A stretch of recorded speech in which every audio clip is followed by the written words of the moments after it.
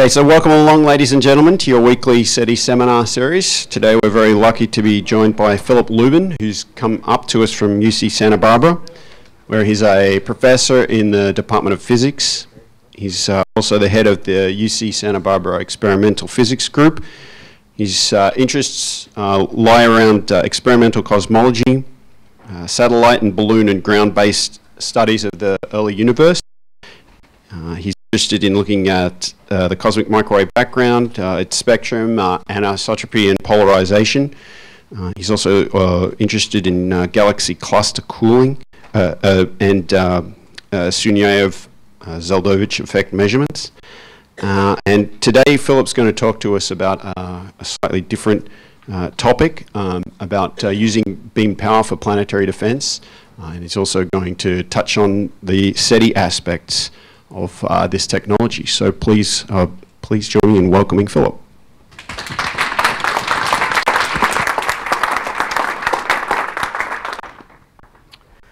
Thanks very much for inviting me. Minor correction, I'm not head of the experimental effort at UC Santa Barbara. There is no such person. We're all anarchists by nature, so one would not ascribe a leader to that motley crew. Much as I love my colleagues, one could not say that there's a head of it. Okay, I think everything else you said was within reason. So I'm going to talk, first of all, I noticed the orientation here. So to my right, which I guess is the red states people, it's less represented, so I'm not sure if there's a diversity issue here, but to my left, which is the blue, I suppose is appropriate for the Bay Area. I lived in Berkeley for many years, so I can say such things. Okay, so I have much more to present than I can possibly fit into this talk. So if you want to hang out for 3 hours, I'd be happy to engage you.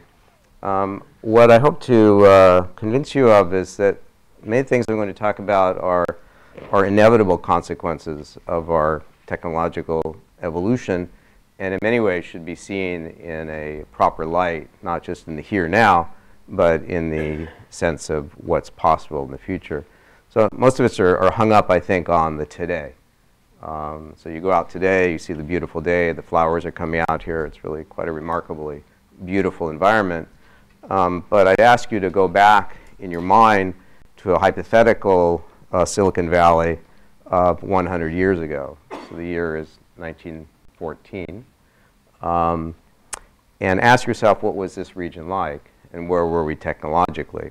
And then I'd ask you to go back 200 years ago, to 1814, and ask yourself the same question. And that's a very small time scale on the map of human evolution, let alone cosmological evolution.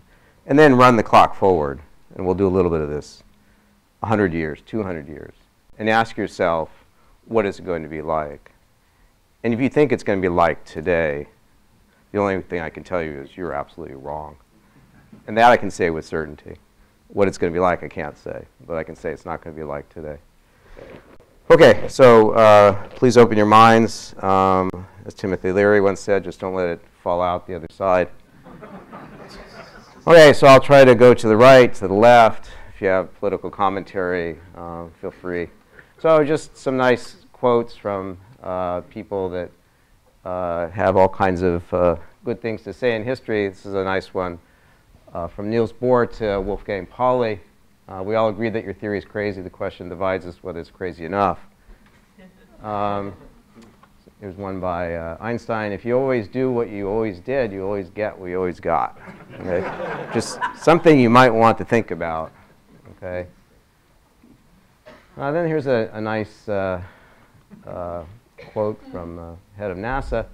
The answer to you is if it's coming in 3 weeks, that being a boloid, then I can help you pray. And that's about it. Okay. And this is a great one by General Shelton that we're less capable under sequestration. So I don't know if any of you have thought about that or not, but and this is a good one, of course, pay now or pray later. And this is I thought a very nice one, again, from Einstein. And this one, for this audience, I think is probably the most important. Imagination is more important than current knowledge, is what was meant there. for knowledge, current knowledge is limited, whereas imagination embraces something far beyond. All right, stimulating progress, giving birth to evolution, strictly speaking, a real factor in scientific research. So loosen up a little bit, you know, if you want to do some Tai Chi or whatever you're into, might want to think about it. We've published quite a bit so far, and we have a number of other articles, either in press or in preparation. Some of this you can find on our website, which is up at the top there, and you can find some of the articles already published. A number of the articles are in either press or in preparation, and there'll be several others coming beyond that this year. So as you know, we live in a pretty rough neighborhood. There's a lot of drive-by activity, and sometimes it can be dangerous. Yeah. So there's lots of pretty pictures here, but you know, we live in an area which has a lot of debris floating around, and occasionally the debris comes and hits us. On an average day, let's hope today is an average day, we will be hit with about 100 tons of debris. It's just that it comes in relatively small sub-elements, small pieces, and so that debris just burns up in the atmosphere. Once in a while we get hit by a 100-ton thing in one chunk, and then it's not so pleasant. But as long as it's finely divided, it's not so bad. So you can say divide and conquer is a good thing to take out of this.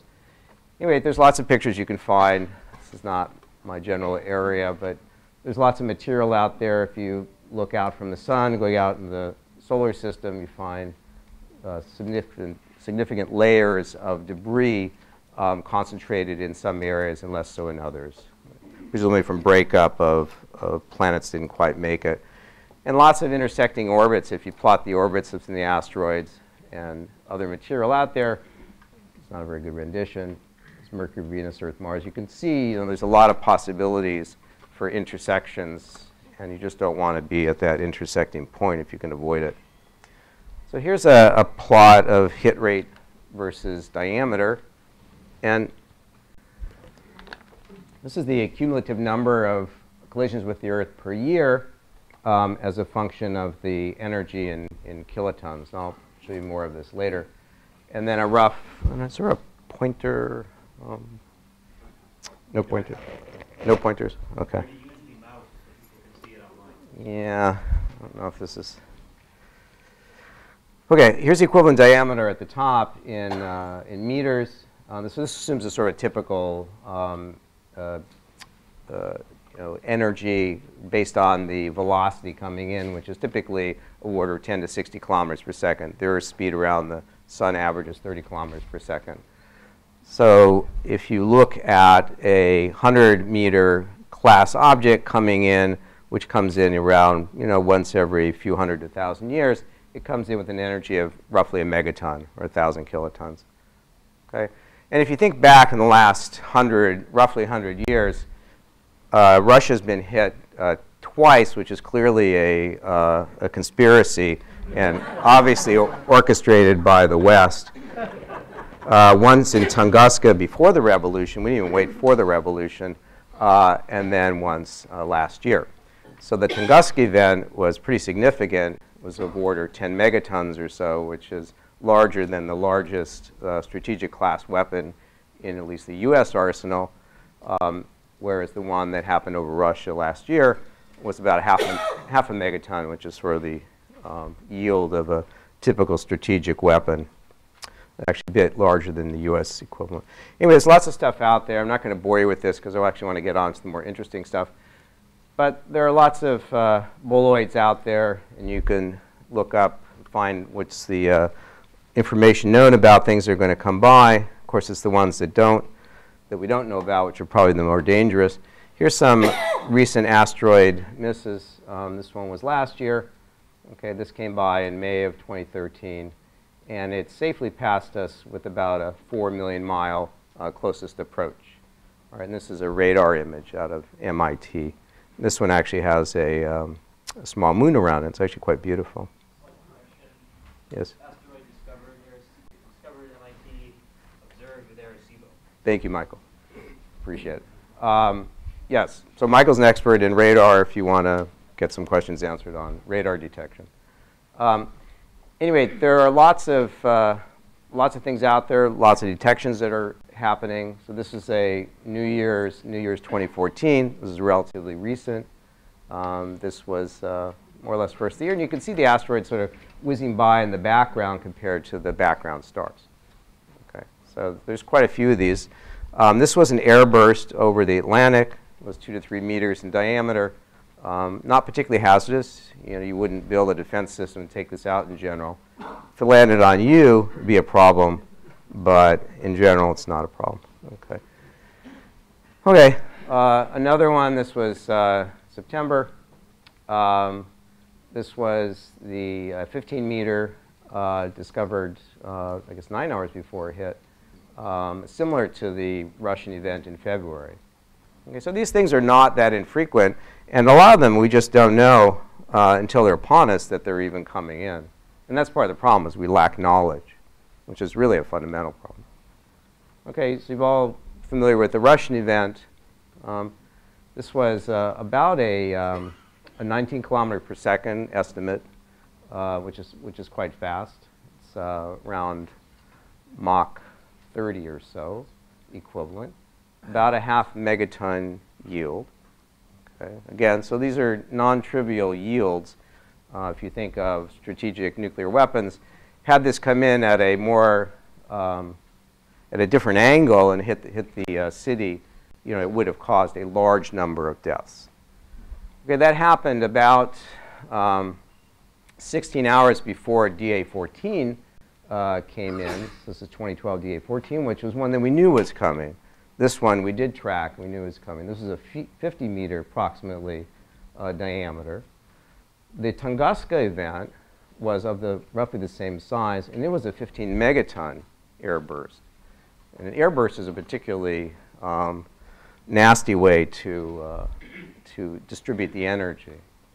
From 1975 to 92, if you look at the U.S. early warning system, there was about 140 what they call major upper atmospheric events, most likely from asteroids burning up in the upper atmosphere, large meteorites. Okay, so these are things that we do know about. Here's DA-14 coming in. You can see the trajectory. Here's the Earth. Comes inside the geosynchronous ring, which is where you get your satellite TV from. And, so it came relatively close to the Earth. And this would have been a major problem. So if you play football, this is a nice representation of going long, if you like to go long in a football game. It's just that these things are coming in at speeds which are, up to Mach 100. And it's a bad day, particularly if you're in that stadium. You would not do well. So we've been working on a directed energy program that we started about 3 years ago now. And we happened to release a white paper and had a very tiny press release on February 14th. But I woke up the next morning and I thought someone was playing a joke on me, but then it wasn't quite a joke, and Russia had been hit by an asteroid. So the bottom line is, just don't do it, okay? Unless you want to be hit with a massive amount of attention, which you may not want. So these are about 35,000 points of impact that have happened over the last 4,000 years based on sampling. And as you can see, whoever's shooting at us is very clever. They just happen to shoot at the United States and Russia and other places. Of course, that's not correct. Right? We don't find the ones in the ocean in general. We find the ones on land. Just want to make sure you're paying attention. Okay, large-scale impacts. The dinosaurs did not die because they were playing with their mobile devices, contrary to public opinion, which some of you may. And they didn't die from smoking or doing drugs or whatever else they were doing at the time.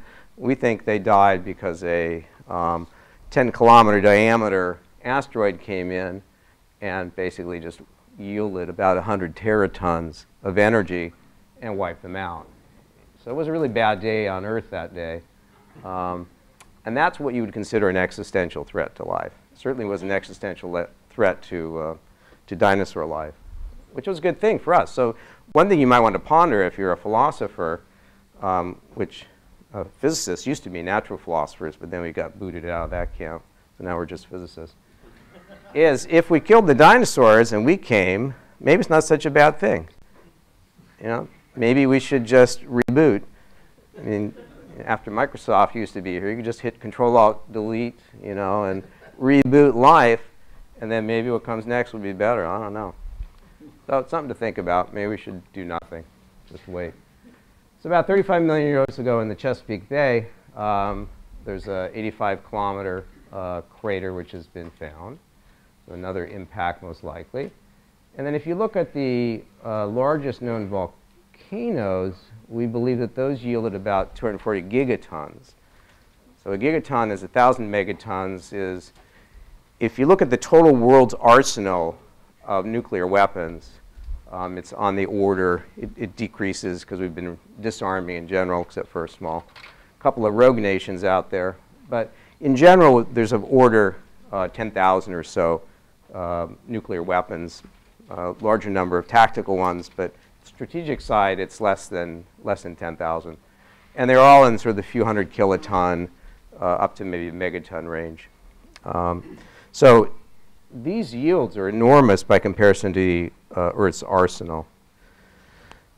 So what do we know about asteroids? They tend to be large, relatively dark, coming in at speeds, as I said, of order 30 to of order 100 or so.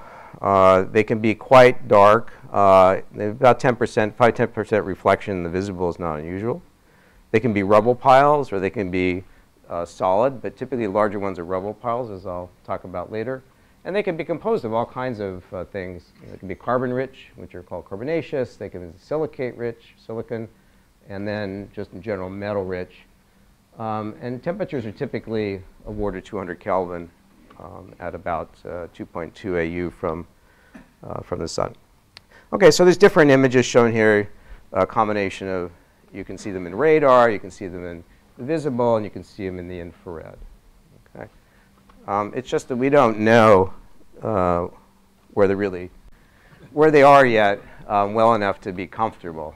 So this is one of my favorite cartoons. This is kind of where we are at the moment with situational awareness. If you're into military parlance and someone's shooting at you, luckily they don't have very good aim. But this is where we are. Okay.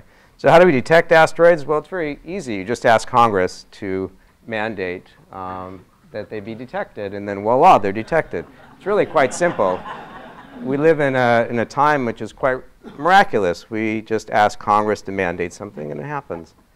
So in 2005, Congress mandated that we should catalog all near-Earth objects that are right around 1 AU from the sun that are greater than 1 kilometer in diameter, and voila, you know, money appears, the scientists get busy, and out comes data. So there's a large number of ways this is done. Again, radar, optical, some infrared. There's more stuff coming. There's LSSD coming up, which would be a large-scale survey of the sky and the optical, the visible band. Then the B612 Foundation, which is not too far from here, as I recall, is hoping to field a approximately thermal infrared mission. So that would be very nice.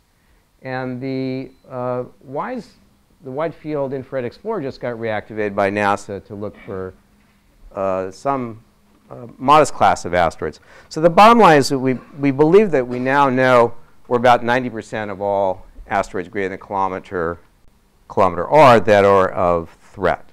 So we're not so worried about that. So forget that. Okay, so NEOWISE, which was a cryogenic mission, was launched in 2009. Small telescope, you know, kind of yay big. Used silicon arsenic-doped silicon detectors in the 12 and 22 micron band. It's much more sensitive than a mission I worked on, the COBE satellite. And they observed a large number of rocky bodies, okay, and discovered lots of stuff. Anyway, this worked really well. Unfortunately, it didn't find everything we liked, but it worked extremely well. It's now been reactivated just very recently. Plans to run to at least 2017, being passively cooled and observing in the 3 to 5 micron band. Okay. So this helps. If you're interested, you can look online. And it found its first new asteroid on January 7th. Okay, so this is good. This is all good stuff. Okay, so again, lots of beautiful diagrams. You can see what a typical potentially hazardous asteroid versus a near-Earth asteroid looks like relative to our orbit. Okay, and you're not really worried about something that misses you, just like a car that could potentially hit you. You worry about when it hits you. So if you look at a census of what's known, we know essentially where all the big ones are that are of threat to us anyway. We know about half of the maybe 500 to 1,000 meter class, and then as we get smaller, we know less and less. Okay? But even 100 meter class asteroids still extremely dangerous. So we'd like to know where these are, and then we've got to figure out what we can do about them, if anything. So detection, the good news is we're getting much better in detection. So if you look at the number as a function of year, you can see them increasing, them being our ability to detect increases with time. Why? Because we're working much harder at it. So if you look here, you can see the rate of detection of all near-Earth asteroids is increasing dramatically. Why? Because we're taking it much more seriously, and the technology is becoming appropriate to detection. So in the infrared, just like your body, these things radiate. They glow, just like your body glows. You don't notice it until you look at a thermal infrared camera, but your body is glowing, and it has a peak around at about 10 microns.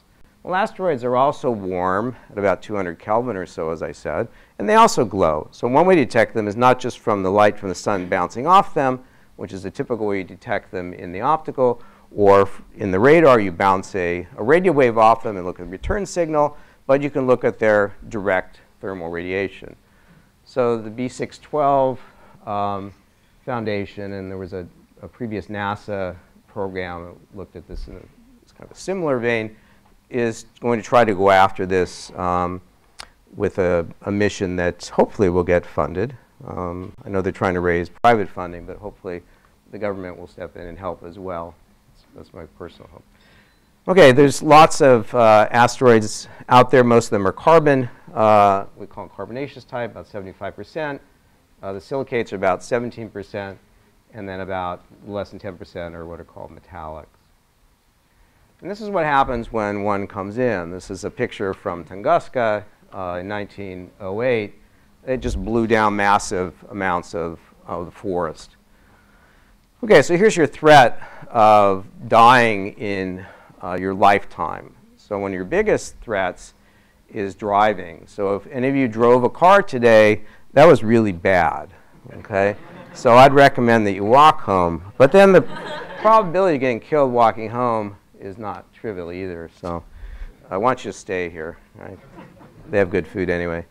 All right, all kinds of things. So it turns out that your probability of dying in your lifetime in a passenger plane is about 1 in 20,000, which is pretty good. I mean, that's actually not bad. Much better than a motor vehicle, right? If you drive a car, you have about 1% chance of dying in your lifetime. So it turns out the probability from asteroids are very episodic. You don't hear about people dying every year from asteroids. But if you average over the number of impacts that have happened and imagine life existed over there, it's about between 1 in 100,000 and 1 in 20,000. People debate this number, but it's of order 1 part in 10 to 100,000 approximately. Okay, those of you that are on the NASA side may be writing proposals. Your probability of dying from stress is much higher. So you should probably just hang out here and do nothing else. So our adversary is, this is good and bad. So they have a very large stockpile. Okay. They have strategic devices which are much larger than ours. Their tactical devices are in the megaton range. They don't negotiate. In fact, they prefer mutually assured destruction. They're very fast and stealthy. They hit us essentially every day, and we lack the ability to detect them at the moment. That's changing at the moment. So now the good news is our enemy doesn't have very good sight. They don't aim very well, so we normally just dodge the bullet. They don't have any guidance systems on board except inertial guidance, which if you know anything about guidance systems, you'll get the joke. If you don't worry. They lack countermeasures. They're deterministic. They lack intelligence. They show us how they're arsenal. They're not hiding anything underground. And they have no strategy. They don't evolve. And we can do something about it. Okay, so the question is, what do we do about it? How does that reflect other things that we might do with the same technology? So here's the same plot, the number of hits per year versus diameter, and number of hits per year versus megatons of yield. So in our modern age, we're used to thinking of megatons. So every once in a while, something like the dinosaurs, we wake up and 100 teratons comes in and just destroys life on Earth, at least a lot of life. It doesn't destroy all life, but it destroys a lot of life. Whereas every couple hundred years, something like the Tunguska event or the so-called meteor crater or Barringer meteor comes in and yields of order megatons or so. So if just think of, sorry about this, North Korea, didn't mean this. Okay, but think of some adversary that's shooting a few megatons at us every once in a while. And just ask yourself, how happy would we be with that? And that's the state that we're in. Okay, so I got into this business for other reasons having to do with non-extraterrestrial issues. But the basic idea is that in addition to other methods, which are completely valid and I'll talk about, directed energy becomes is changing very rapidly. Whether you like it or not, this technology has already left the station. So you cannot put it back in the bottle. You're soon going to see a world whose weaponry is going to change very dramatically. And sorry if you don't like it, but it is the way it is. So what we looked at was the possibilities of a standoff directed energy system.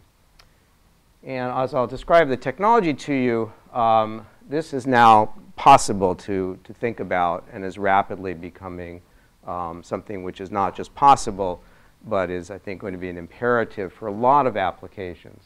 So the basic idea is, in the same way that we form phased arrays of radar systems, we can begin to form phased arrays of laser systems. Same basic electromagnetic principle. And the efficiency of devices is now increased to the point where it's of order 50% conversion efficiency, which is a dramatic change from what it was even 10 years ago. So if I came here 10 years ago and gave this talk, it would have been extremely hypothetical and not something that one could back up with solid technology. That's no longer the case. So it's a phased array of lasers, and our baseline, which could evolve easily with technology, is ytterbium-based fibers. So if you don't know what ytterbium is, you want to invest in futures on the stock market, you want to look at ytterbium on the periodic table. The system has a large number of identical sub-elements, so they can be mass-produced. And I'll talk about that a bit. It uses thin lenses as our baseline. That may change too, but at the moment, there's been some interesting work on thin holographic lenses, which yield incredibly small areal densities. So what's been achieved so far in the lens itself is about 60 grams per square meter. Well, if anyone in the room does optics, it's unbelievably small. Now, that is not the mount for it. That is the lens itself. So these are fiber-fed systems. The thin film optics is not required, but it's certainly nice for large systems. It's modular and scalable to any size. You can have one the size of your hand. You could have one the size of whatever you can build. So it's just a matter of mass production and driving the cost to the point where it does what you want to do. It's a phased array, so you steer it not by pointing mechanically, but by phase steering. Okay, baseline at the moment for us is a micron, just because that's where the sweet spot is technologically. There's a DARPA program which has been looking at this for other purposes. and they currently have achieved a bit more than 35% wall plug efficiency. That's probably very soon to go to 50%. And current goal for us is, in this system, is about 1 kilowatt per square meter of aerial power, which is not very much. Your body emits of order 500 watts a square meter. So heat rejection, which is one of the questions that we get, is not a serious issue because we are not a very high concentration in terms of aerial power density. It's inherently multitasking, so you can send out multiple beams on targets. You can hit many targets at once. You can use it for all kinds of other things, which is what I'd like to dwell upon a little bit later in the talk. For example, you can actively illuminate asteroids and detect them. So if someone turned off the lights in the room and it was nighttime here, how would you see where you're going? What would you do? What would you do? You'd take your magic device, you'd go to the flashlight app, and you turn on the flashlight, right? Okay, so you turn the lights on. So rather than just using the sun to illuminate an asteroid, you could turn on a light. So that's one thing which is possible here, much like a radar system. It turns out you can do remote composition analysis as well as mitigation. It's great for photon spacecraft drive, which I'll talk about. And small systems can be immediately applicable. For example, space debris, which is a serious issue, can be vaporized or deorbited with relatively small versions of this. So you don't have to build an Earth defending system to do something useful. You can actually start relatively small. So the cartoon drawing looks something like the following. You use the sun to illuminate photovoltaics. The photovoltaics convert the sunlight into electrical power. The electrical power drives a phased array of lasers. The lasers then hit the target or power a spacecraft or beam power to some distant outposts or help you with terraforming, or there's a whole slew of things I can talk about here. And so one of the questions I often get is, why bother to convert sunlight into electricity in order to convert it back into light? Right? It seems kind of stupid, right? Why convert photons into electrical power back into photons? Why don't you just use the sun itself? And I get this question all the time, even from professors who teach optics. And the answer is, it doesn't work, at least for mirrors that are of any reasonable size. If you wanted to evaporate a rocky asteroid from the Earth that was, say, 1 AU away from you, you would need a mirror the size of the solar system. Why? Because the sun is not a point source. It's not a point of light. It has finite size. And you cannot get flux on target, which is larger than the surface power from the source. It actually goes like 1 over the 4 times the F number squared. So you need about an F1 optic, which means you need a diameter roughly equal to the target distance. So that doesn't work, even though there are designs out there to put a mirror on the moon, for example. It's not going to work, at least for rocky targets. Now, what can work is put a mirror near an asteroid. That does work. OK, what enables this? It's everybody in this room who's carried their magic box with them, right? You carry your magic box. You have a flashlight. Use photonics in your life. So photonics has driven us to the point where we can efficiently not only convert light into electricity, but electricity into light. Okay? So if I had a laser pointer, which I don't have, but if I had a laser pointer, it would be another example of a semiconductor being used to convert electricity into light. But what's key for us is you have to have a coherent, relatively coherent source of light, and you have to be able to phase lock it. And that's what allows the system to work. So just as an example, photovoltaics, the side which converts light into electricity, is now about 50% efficient for, at least for concentrated solar, and about 40%, or at least mid-30% efficient for non-concentrated solar in space. So that was relatively recent. OK, so the base idea is the following. If you want to hit a target and do something useful, you could either evaporate it or deflect it. Those are sort of the two basic ideas here. If you take a high-intensity beam, the same way that you laser machine or you laser cut clothes, you can evaporate the material directly. But in the process, you actually create a plume, which turns into a rocket on the target. OK, so the base idea is you evaporate slowly, rather than like in Star Trek or Star Wars, blast things out of the sky. and you decide what you want to go after. So a comet, for example, is easier to go after than a rocky asteroid. So we set an incredibly conservative, ambitious goal just to see what would happen and say, suppose we want to completely vaporize a 500-meter diameter asteroid. I mean, that's an extremely ambitious goal for anyone that works in this business. And it turns out, if you run the math, which we run a lot of, then you need a fairly large structure of order a few kilometers to 10 kilometers inside to completely obliterate an asteroid to the molecular level. But you don't need to do that. Because once you begin the evaporation process, you produce an enormous rocket on the asteroid itself. You turn the asteroid into a rocket engine.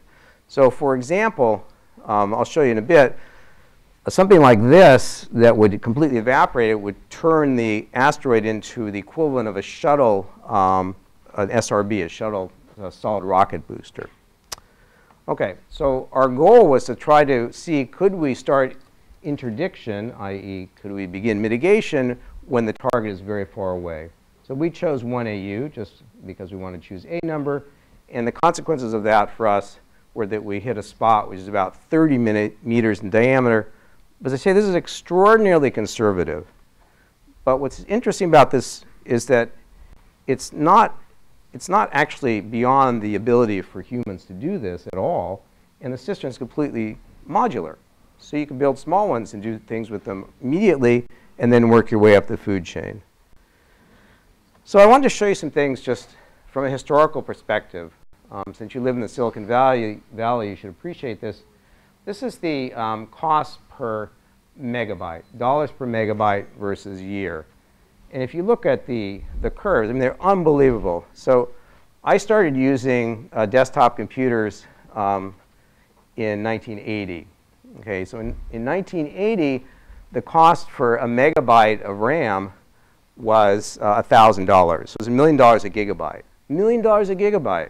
So you go to Fry's today, and what do you pay for a gigabyte of memory? What does an 8-gigabyte memory stick cost you today? Nothing. Nothing. Okay, nothing's even better if you get a discount. Unfortunately, that wasn't possible. But you can't buy it, right? Okay. Thank you. Very clever. You can stay. All right. So the cost had dropped to if someone had told me in 1980, oh, you'll be able to buy, a gigabyte for $1, when it was $1 million in 1980, I would have said, come on, you're full of it. But they weren't full of it.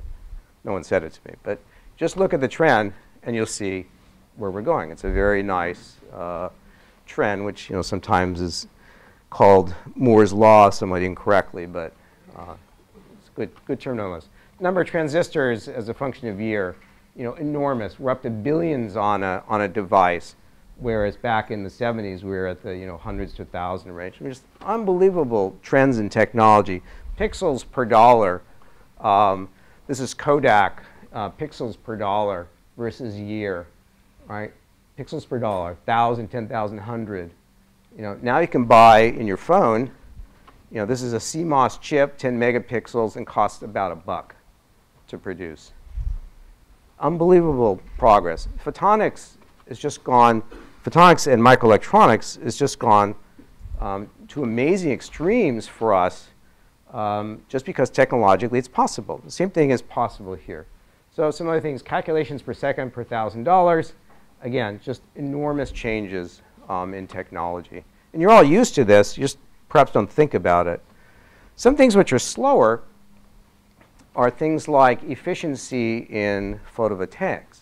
So this is from NREL, and if you look at the efficiency in percent versus year, it's not going up very rapidly. First of all, because it's already pretty high, so it can't go up very rapidly. And we're currently pushing 50%.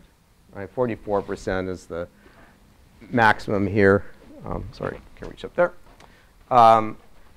And in concentrated PV, these are non-concentrated typically. In concentrated PV, we're already at 50%. So it's in a very good place to be. Costs are dropping dramatically.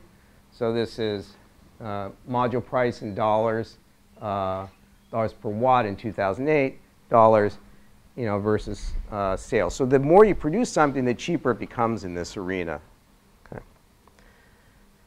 Okay, another thing that's not changing very rapidly is the cost to launch. How much does it cost to launch a kilogram? Terribly slow. You know, how much have rockets improved in the last 2,000 years? How much have they improved in terms of bulk chemical efficiency? And the answer is what? Very little. We know how to make big ones. We know how to control them better. We know how to do things more efficiently. But the basic chemistry of a rocket is little changed in 1,000 years. There's some improvements. Okay, it's not zero. But it's not on the kind of trend that I showed you, which is factors of a million. It's not. So very slowly changing. So we need to have a paradigm change there if we want to do things differently in space. So directed energy is all around you. It's in your DVD player. It's in your laser pointer. Here's some just pretty pictures here. Here's a nice example of sort of from small on the chip level up to the National Ignition Facility at Lawrence Livermore. Here was a report that came out a few days ago. Lockheed Martin has now achieved about 30 kilowatts in a single fiber laser. But they did a trick. I'm going there tomorrow, so I can't say anything to that. But they had a trick where what they did was they wavelength combined into a single fiber. But nonetheless, these things are increasing very rapidly. And they're already appearing in tactical weaponry. So here's an example of a high-energy laser for theater. Not that kind of theater, but military theater. OK, here's single-mode fiber power versus time. And again, the trend's pretty rapid. But it's actually already larger than we need, to be honest. So this is power in a single mode in a single fiber. Ytterbium fibers at a micron are already up at several thousand watts. And we actually we need less than 1,000. So we're already there in terms of power per unit. We need the mass to drop a bit, but not too much. We're currently at about 5 kilograms per kilowatt. We'd like it to come down to about 1. Okay. How about optics? Well, most of you are thinking of optics in terms of grinding a mirror. Okay, but here's a radically different type of technology. This is a thin film piece of plastic. It was a Lawrence Livermore DARPA ball program. It's 30 microns thick. It's about 60 grams per square meter. And it works potentially really well for our application. Potentially. There's some issues, but it's actually getting, it has a possibility of working very well for us. Okay, there's all kinds of other ways of dealing with a threat. You can hit them by running into them. So we could take all the used cars and throw them at asteroids, one of my favorites. Okay, or throw out old newspapers. We could throw our trash at them. You can use a gravity tractor by just kind of going by and pulling on them with gravity. You can use an iron thruster. We're working on a small version of our program that we call Starlight, which is basically a stand-on approach application rather than stand-off for small missions. But actually one of the most efficient ways to deflect an asteroid, if that's what we want to do, is land on the asteroid and just throw rocks. That's one of the most efficient things to do. You land on it and you just lob rocks because the escape velocity from an asteroid is tiny.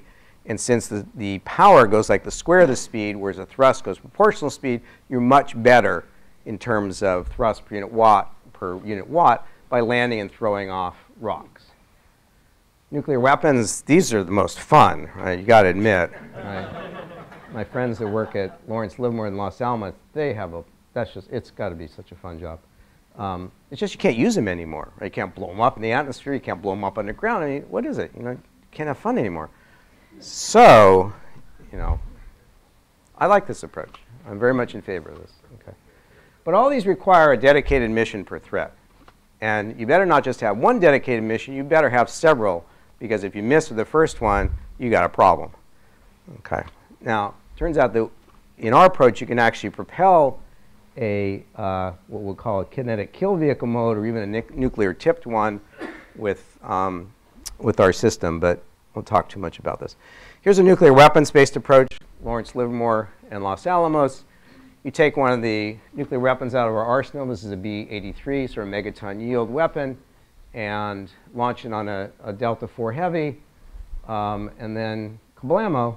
And if you want to do a better job, you run into it a bit, you extend an arm, plow, make a little hole first with a shaped charge and a rod, and then come in and hit it with a nuclear weapon. So there's been all kinds of interesting studies on this.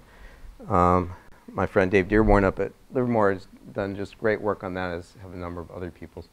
One thing you'd like to avoid is the sort of the Shoemaker-Levy problem where an object comes in and breaks up before it hits, because then you've got lots of targets to hit, whereas in our case we can do that. So all these approaches are stand-on approaches where you've got to go to the target. Our approach is stand-off, except the photons go to the target, but you only need one mission. Okay. All right. So if you look at the periodic table and you ask yourself, what does it take to evaporate material? So if you do materials processing, or from the semiconductor industry, you're very familiar with this. Here's vapor pressure versus temperature for a variety of elements on the periodic table.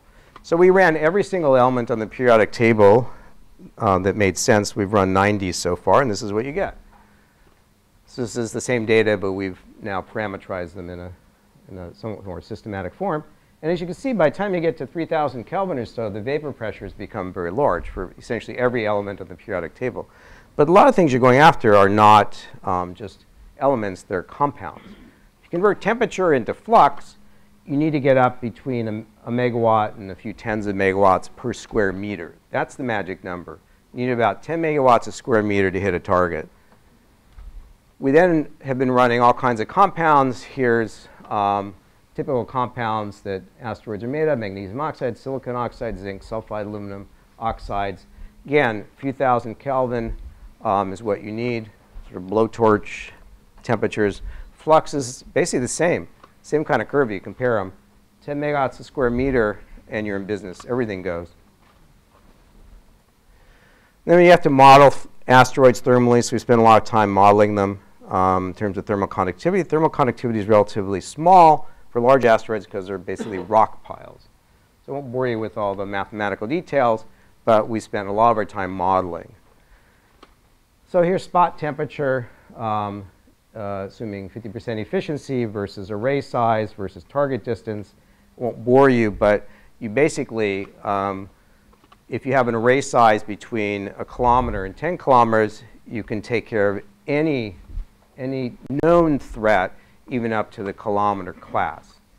You don't need to do that, however. Okay, so now you probably don't want to see all this crap.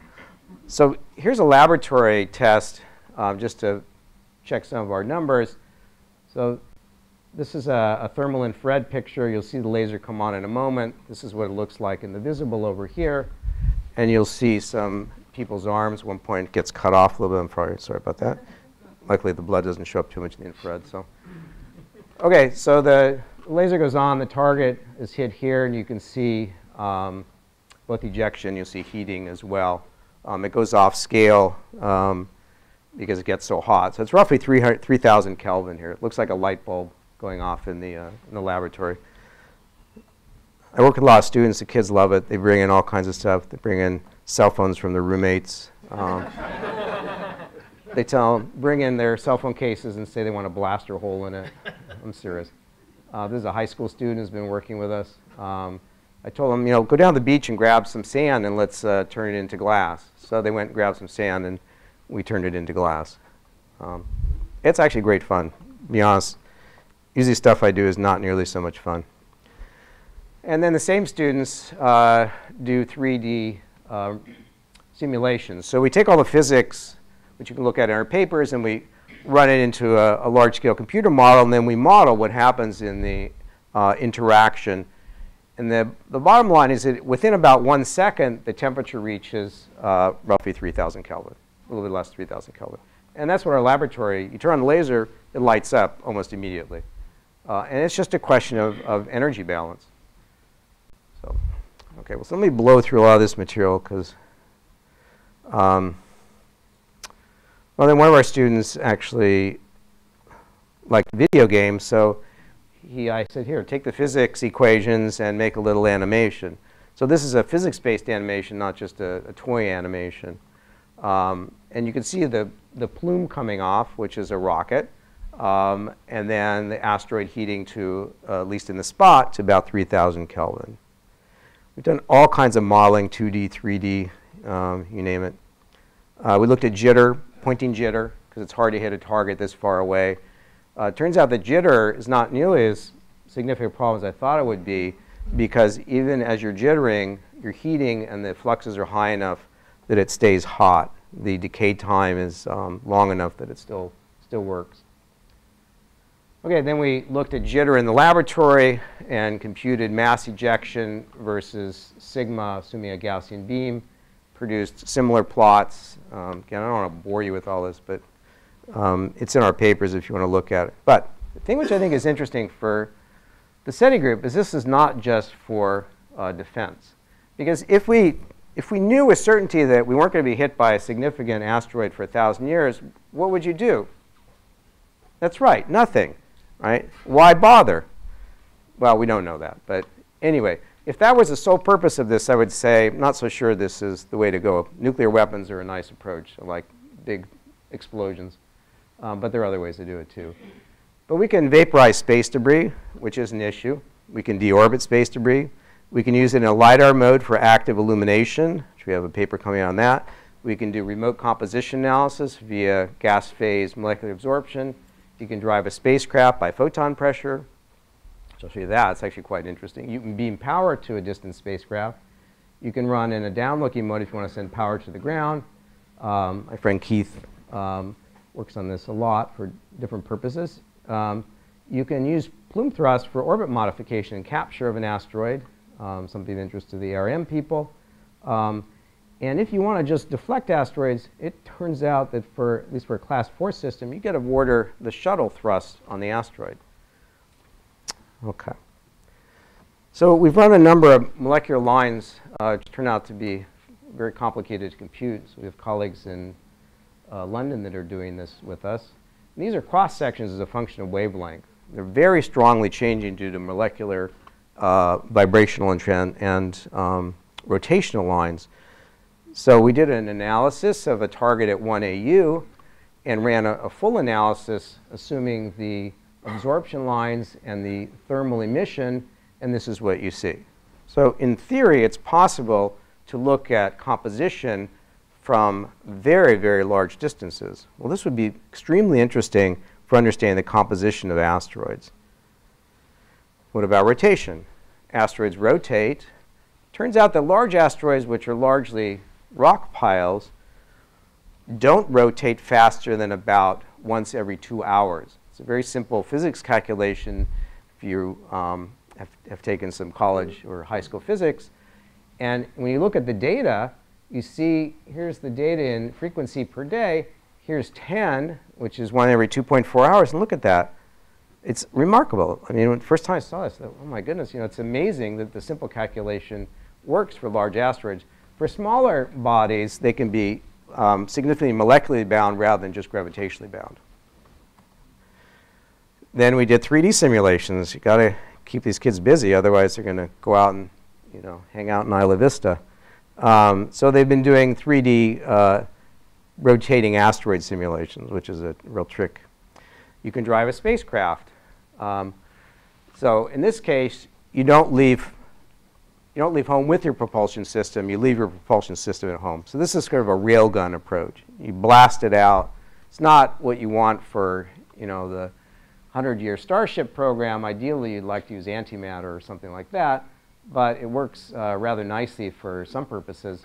So for example, you could get a 1,000-kilogram robotic craft out to 1 AU in about a week or so. It takes about 3 days to get 100 kilogram and a little over a week to get 1,000 kilograms and about 30 days to get 10,000 kilograms out to 1 AU. That's the good news. And at 1 AU, we can get going 1,200 kilometers per second for a 100 kilogram spacecraft, which is larger than the escape velocity of the galaxy, by the way. There's one minor problem, which is I don't know how to stop, but okay.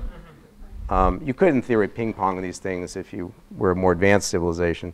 But it is intriguing. One could imagine a interstellar probe now that gets up to about, actually this goes to about 3% at the edge of the solar system. One could imagine some things now that you could do with this technology. So we've designed reflectors. We actually went out and designed real reflectors, not just hypothetical ones. There's no graphene.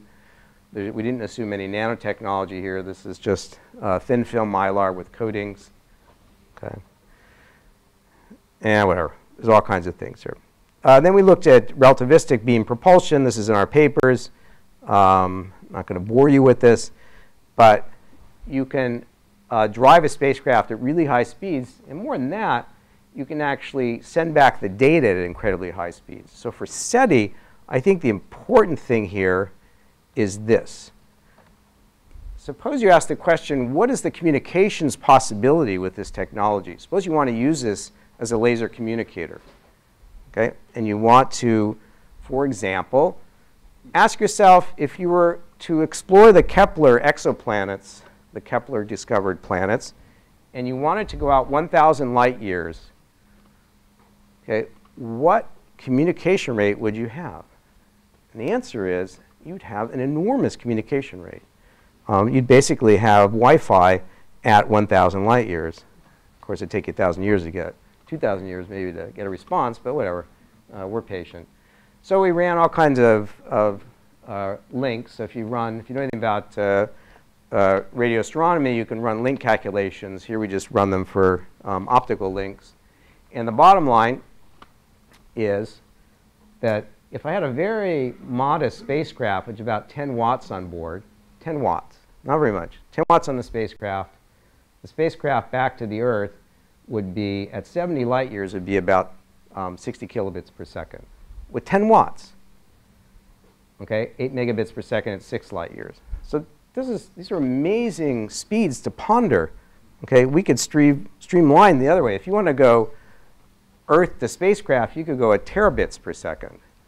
Okay. So think about that in terms of exoplanets. What does that mean? Now, one thing I did very recently was just go farther. How bright would this be? At 1,000 light years, it's extraordinarily bright. It's brighter than the brightest star in our sky, with the exception of the sun. What about at intergalactic distances? Suppose you went to Andromeda and asked the question, how bright would you be? The answer is, you're still incredibly bright, not brighter than the brightest star in the sky, but still easily detectable. The bottom line is that 1 gigalight year, at 1 billion light years, which is a non-trivial fraction of the universe, you would still be at about 2 megabits per second. Just think about it. Just if you think about SETI searches, just think about it. This is taking, by the way, the assumption here is take 2 units. Assume that another technology is the same sophistication as us. And just face them at each other. And ask yourself, what does that mean? It's about 20 kilobits per second at 10 gigalight years, essentially the entire universe. That's a profound number, if you think about it. Okay, so you can look at our papers. Here's the photometric magnitude if you study astronomy. This is magnitude versus distance. Here's light years up at the top. We're about 30th magnitude at a gigalight year, which sounds like dim, but it's not actually that dim. Even Hubble could just about detect it. That's a tiny mirror. So in order to do this, you have to throw in the background. So I do a lot of background modeling because my background is in backgrounds, literally. It's kind of a joke, but only if you're a total nerd. So one thing you have to put in is the cosmic infrared background, because that's important here, which we did. And then you have to put in the zodiacal background in our solar system, which we did. And then the CMB is unimportant. Okay, so we've done a lot of signal-to-noise calculations. The issue for us is that the bandwidth is extremely narrow. That's why it works. It's extremely narrow. So we are extraordinarily bright compared to the sun per unit bandwidth. We are just unbelievable. We're about 10 to the 13 times, 10 trillion times brighter than the sun per unit bandwidth. That's why one small unit, one modest human unit on the Earth can appear all the way across the universe. Of course, it takes billions of years to get there, but it's something to think about philosophically. Long-range power communication. At 1 AU, you're about 50 megawatts a square meter. So if you want to project power, that works really well. And again, it works very well for defense if that's what you want to use it for. You can power distant spacecraft. You can recharge them. You can power ion engines. At 300 AU, sorry, it's still quite large. All right, spread out over 10 kilometer by 10 kilometer beam size. Okay, that's the same as the size of us, so you can project roughly 1 AU solar power out to 300 AU. So then we looked at active illumination of asteroids, which I think is one of the more interesting things that comes out of this for defense purposes. And the bottom line is it works extremely well for illumination, again, because the bandwidth is very narrow and the source is very bright. So there's a paper on this, looks at how long it takes to do a sky survey. So we can detect things down to tens of meters in blind surveys, which is really interesting. So I want to leave you just a couple thoughts before we stop. Suppose that you really were searching for extraterrestrial intelligence. Suppose that this was SETI. Okay, suppose that this was the SETI Institute. And you wanted to ponder an advanced civilization. Well, if you think about it, the sun is a very wasteful way to send power out. First of all, most of it misses the Earth and all the other planets, so why bother? Right? It seems very inefficient. So some of you may or may not have ever heard of a term attributed to Freeman Dyson, who actually doesn't like the term attributed to him, but it's too late. Can't take it back at this point. Where an advanced civilization hangs out around a star, uses the power from the star as a gigantic fusion reactor, and then kind of lives on that structure around the star. I mean, it kind of makes sense, at least good in science fiction novels. But there's a better way, I would say. If you're an advanced civilization to do that, why don't you take the power from the sun and convert it into directed energy? Because you can do much more interesting things with that. So if you did that, you could do amazing things. Now, I don't really want to do that, but you could do things on a planetary scale, which would be pretty scary. So I just want you to think about this. If you were a truly advanced civilization and could master that, which we call the Dyson sphere, but now reconvert it into a directed energy mode, you would have something which would move planets, literally. You could move entire planets with it. I'm not suggesting you do that, but. Okay, so I have a whole thing on technology here, but I think what I'll do is I'm going to stop here, and I'd like to open up for some questions. I think the questions that are most appropriate for SETI are basically the following. If what I said is correct, that we can conceive of building something which is visible across most of the universe, why don't we see them? If they're at least as advanced as us, beaming to us, why don't we see them? Well, there's some possibilities. One, they're not there. Okay. Two, they're not interested in us. They didn't turn the lights on. Okay. Three, they're not aiming at us. That's not really a good argument because you run the numbers, and that's not a good argument. Okay. Okay. There's a profound philosophical issue here that you should ponder. And the fourth, which is the most important one, is we're not looking properly. So this, I think I will end here, but I want you to think about that in the question period. I've had a large number of people working on this, actually more than here. One thing I've found, I teach for a living. It's cheaper than institutionalization. They keep a lot of us in universities for that reason. Also, NASA labs are similar, by the way. Is that students just love this. Students they absolutely love it. It's some innate desire for students to destroy things. That's what I found. They just love to burn things up, and if they could, they'd blow them up, but I don't allow them to blow it up. So there's a lot of people here. So I'm going to stop here and then take some questions. Thank you.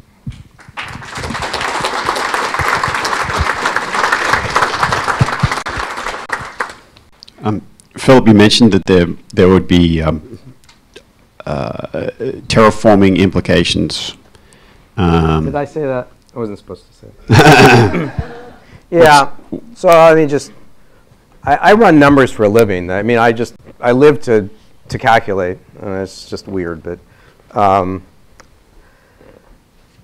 So if you ask what would you do with directed energy, besides do nefarious things, which of course immediately come to mind, but I prefer not to go there. And you ask, with these kind of flux levels, let's just start with something close by. Start with the moon. So say you want to, say I want to write, Adrian was here on the moon. Okay? I mean, that would be a logical thing to do, right? If Adrian was in charge and just says, let's just write a little G-code program for this thing, and we'll program it to write Adrian was here. Okay? So you could terraform parts of the moon if you want. Okay? The moon doesn't have an atmosphere, works great. Then you ask the question, what about Mars? Can we do anything on Mars? So we actually ran a simulation of the Martian atmosphere, going through the Martian atmosphere. Yeah, it's interesting. Looks like you could do something. But then, of course, the question is, well, what about pointing downward? What could you do if you pointed downward? So first of all, you've got to be very careful in pointing downward. So we ran a calculation of saying, one way to prevent this from being weaponized, and actually this doesn't actually work the way you'd like it to, but you could put it on an atmospheric absorption line, because there are lots of atmospheric absorption lines. We run atmospheric models up the wazoo in my place for lots of different missions. And so this is a transmission in the atmosphere versus wavelength. So 1 micron's here, which is a nice transmission band through the atmosphere, but you could put it here. There's a nice absorption band here and here. But let's say you were more advanced than we are, not so primitive, so you wouldn't turn it on, your friends or enemies, and you wanted to do things on the Earth. What could you do with it? Just imagine a 3,000 Kelvin, 30-meter diameter beam, and imagine what you could do with that. Now, don't go to the bad side. Don't go to the dark side, because there's no dark side. This is very bright. So you can only go to the light side. You can't go to the dark side, okay, luckily. You could, literally change the landscape. Now, one thing we looked at that I think is a more interesting problem is, could you do weather modification? Okay, so we looked at storm mitigation. So storms cause about $100 billion per year in damage, approximately, and large-scale loss of life. That in itself is an intriguing problem. And so I've run some numbers, but what I need is a good atmospheric physicist to run detailed simulations, because the sort of models that I can run, which are very simplistic and not realistic, give numbers which are quite encouraging in terms of energy into a storm being comparable to the energy of the storm. So therefore, you might be able to do something to mitigate it. Now, this would be an extremely dangerous area to enter unless you did it right, because you could obviously have the opposite effect. So there are implications here. I don't know that we're capable of dealing with those any more than if I gave you a kilogram of antimatter at the moment, I know what you would do with it, okay? And it wouldn't be pretty. So we have to ask ourselves, are we prepared for some things? But yes, you could terraform. You could terraform on a planetary, interplanetary scale. Luckily, if we shine the beam on the Kepler exoplanets, no one's asked me this question yet, but I'll tell you the answer. No, you don't vaporize them, okay? And yes, I did run the number for what it would take to put Pluto out of its misery, since it's now been demoted, but I won't tell you the answer to that one. Okay. Okay. Any other? Yes. Hi. In addition to thoughts about terraforming Mars, some of us who are Mars fans are sad that eventually Phobos's orbit will decay as it is slowly spiraling in towards the planet. So, could you put one of these things on Mars and give Phobos a little boost, and how hard would that be? Yeah, so we actually ran some calculations recently, and I can't go into it here because it's actually kind of gross, but and we're on YouTube, okay? So everything we say here can and will be used against us. But yes, in the same way that the asteroid becomes a rocket when you hit it, everything else becomes a rocket when you hit it. So there are a couple ways to play this game. You could have an ion engine on board and then power the ion engine with this, with much more power than you get with conventional solar panels. But think in the case of the asteroid retrieval mission, which all of you probably heard about this. Right? First we were going back to the moon, then we were going to Mars. Now we're going to an asteroid, right? Yes? Okay, and the next administration will do whatever. Okay. I wish we'd just do one of these things, and then we wouldn't have to say this. But so on the asteroid retrieval mission, there are ion engines on board. In order for an ion engine to work, you have to have what? An ion and an engine. Okay, so it makes sense. Where do the ions come from? You carry fuel. Okay, on the ARM mission, there's a considerable amount of xenon which is being carried. You can carry other things too. So one possibility is to not use that as the fuel to deflect the asteroid or to change its orbit, but to use the asteroid itself, which has lots of fuel, called the asteroid. So this Starlight mission is actually to look at that. Could you use the asteroid itself, create a rocket thrust, and use that as the engine instead of an ion engine? So in the case of your question, I think there's different ways to do it. You could just obliterate the mission, and that solves your problem, right? It's not coming down. So, but if you want to actually boost it up into orbit, one way to do this is you could use photon pressure. Okay, that's a possibility. That's a possibility. It's not a trivial amount of photon pressure here. As I mentioned, it's about 470 newtons for the system we're looking at. That's when you reflect it, or about, anyway, it's an order of 500 newtons or so. That's not trivial at all. The ARM thrusters, for example, if you look at the ion engine, the ARM mission, they're about 1.5 newtons. Okay, so this would be much larger than that. Of course, it's not a fair comparison, but just to give you some scale. So yes, boosting things into higher orbit is definitely a possibility. If you talk to Keith back here, he'll talk to you about uses of similar technology to go from low Earth orbit up into GEO. If you talk to Kevin, we'd like to go from Earth to orbit, not by chemical propulsion, but by beam power propulsion. One Kevin's working on microwave millimeter. Another possibility is laser. So there's different ways to do this, and there's some other things I could talk to you offline about. But it has a lot of different applications. Just a couple of last questions. Yeah, since you mentioned me, 33 gigawatts is enough to support 500,000 tons a year to geosynchronous. That's not enough to end the energy problem, but it's enough to demonstrate that you can sure do it. Right. So this is Keith Henson from, I guess, the L5 Society is what you used. Yeah, originally. Yeah, originally. So anyway, so Keith is very interested in using a similar technology to boost from LEO to GEO, and then at GEO to make large-scale solar PV satellites, then beam their energy back, power back to the ground via using microwaves or millimeter waves. Okay, so it's kind of the old SPS mode, the solar, the space power satellite mode, but in a new format here, and in a very interesting format because you can drive a spacecraft up into orbit this way. So as much as some of this may be new and perhaps very different from what you used to think about, if you close your eyes and you ignore this, you ignore a couple of things. First of all, the technology is going to happen whether you close your eyes or not. Secondly, if you open your eyes and ask, what can I do with this technology?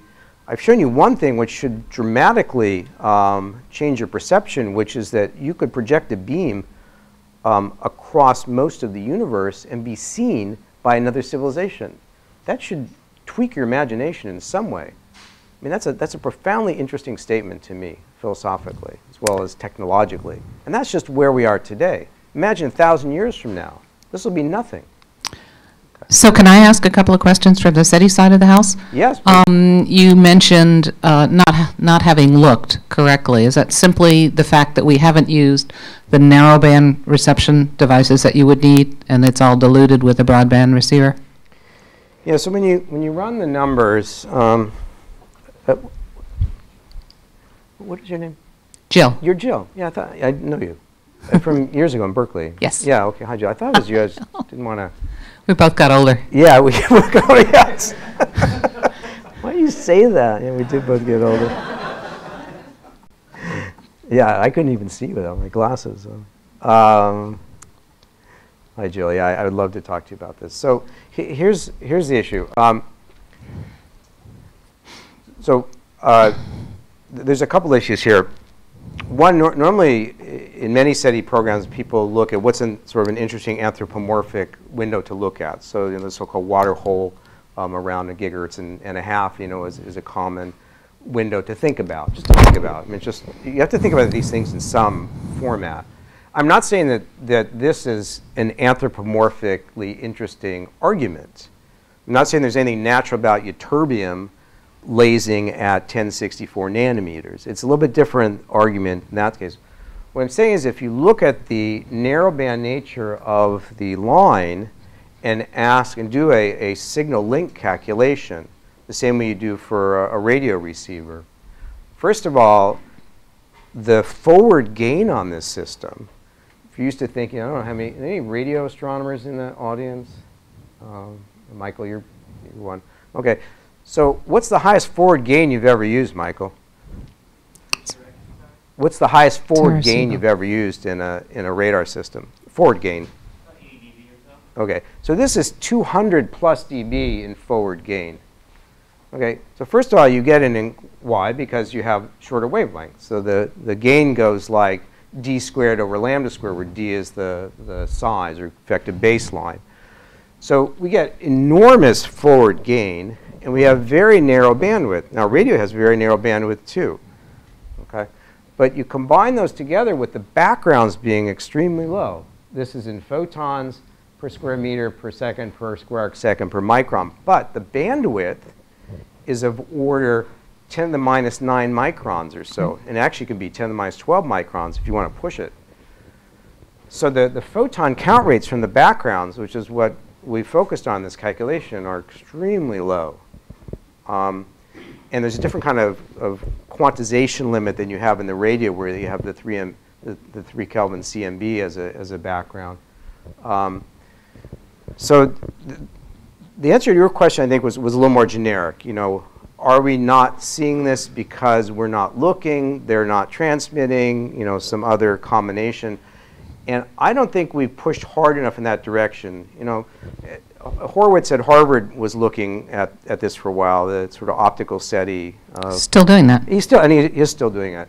What I would claim is that one should think a little bit outside the few meter class telescope. If we're looking at advanced civilization, I hope they're not using few meter class telescopes. We should be thinking larger scale than that. With this kind of system, which is conceivable to build, you're talking about going out gigalight years. And I think that has to be profoundly interesting and disturbing to people. So, all right. So with the optical SETI programs, they've been eliminating the background by temporal filtering, looking for pulses that are a nanosecond or less, as opposed to the spectral filtering you were just talking about. Yeah. So it seems to me that we haven't looked with detectors that would have the capability, and we're trying to push them down into the infrared and get to these frequencies, but we're doing a different kind of technique. Okay, so for the people who are really technically interested in the audience, there's a few things. First of all, being on the ground and 1 micron is not so bad. Being on the ground at say 5 microns is so bad, okay, or 10 microns, it's terrible because the atmosphere. Once you go into space, this is the fundamental background that you're limited by. This is the so-called cosmic infrared background, which is the sum of all infrared galaxy emission that we know about. Okay, so if this is of interest to people, this is sort of a fundamental background you have to deal with. We're looking at a CW rather than a pulsed situation. People have looked pulsed because you can produce high power in short time periods historically. Right, so you can produce, gigawatts, terawatts, petawatts now up at NIF with a short pulse. But it's actually an average power which yields detectability. Now there are different ways to slice that, so I don't want to just leave it at that because it depends on the backgrounds. You can integrate a CW signal and get the same signal-to-noise ratio as you get in a single pulse depending on the backgrounds. Okay. So if you frown, we should go over the details. Yeah. Because it's a technical question of backgrounds. Here, I don't think we've had enough energy, personal energy, into going into searching for what might be a better way for a different way, not better, a different way for technology to announce its presence.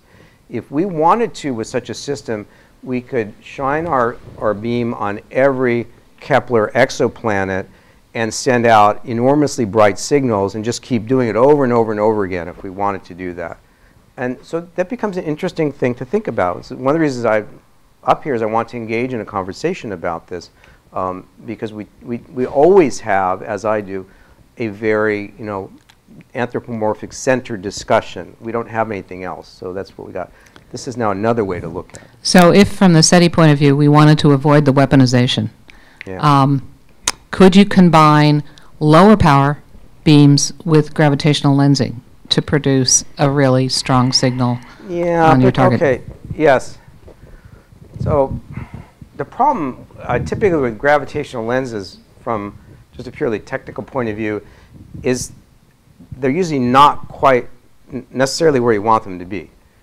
And you're absolutely right, Jill. You could take a beam at low power and have a giant lens which focuses it, which gives you higher flux on target. But arranging the gravitational lens to just be at the right place for when you want to hit the target is not something under our control at the moment, whereas this part is. Weaponization, unfortunately, is going to happen no matter what, in my opinion. It's just going to happen. Now, the way to handle that is, A, put yourself in an absorption line, but you know that's not going to happen also. Or B, come to international agreements like we have on nuclear weapons in space now. Technically, it's weapons of mass destruction in space, but there's different ways to look at that. And I think that's the way to handle it, is by international agreement. A program like this should be an international program, not, you know, would you be upset if North Korea put one of these up? You know, well, I think some people in the United States might be slightly upset. Sorry about those who are on YouTube in North Korea, but luckily there's no YouTube in North Korea. Sorry about it if you're listening. The question of weaponization comes up. I think it has to be handled by agreement, frankly. Unfortunately, I know there are other questions out there, but we're going to have to cut it short so that we can respect the wishes of the North Koreans on YouTube that we would just shut up about North Korea. Sorry about that. There's no slide in there at all, Philip. No, just my voice. They'll come after me. But I do encourage you to come up and talk to Philip directly after his talk before he escapes with his new mug, which is a special SETI mug. And it's got a couple of robots. I'm sure they're talking together. I can't read it without my glasses. Okay. I got older. They're talking together about which wavelengths to receive our optical SETI signal on. Okay, thank you. Please join me in thanking Philip for his great talk.